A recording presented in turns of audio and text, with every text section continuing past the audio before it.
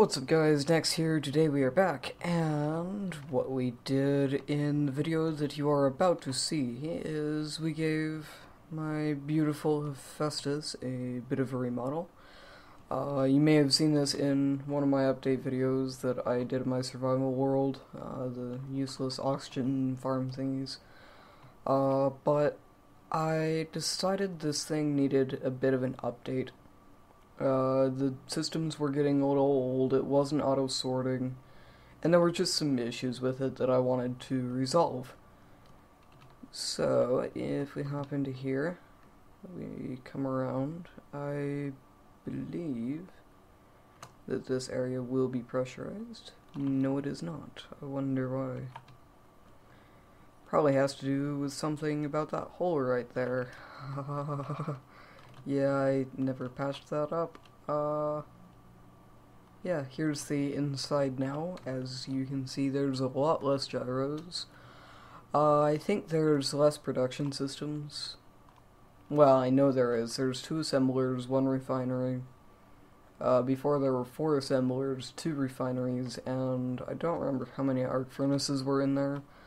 But now there are 4, so that's pretty good production-wise. It's nothing to sneeze at, and it's definitely really good to start out with. Doesn't beat the, 10 refineries and 30 or so arc furnaces I have under the bottom of my capital ship over here. If I want to hop in, I'll just show you really quick. My oxygen is getting low, so I should go fix that. This thing is kind of getting close to being done. In the beginning of the time lapse, you may or may not see me pushing away a failed ship.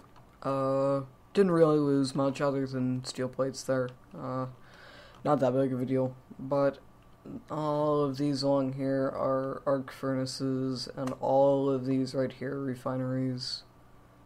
Here, let me check my production. Control panel. Okay, so 2, 4, 5.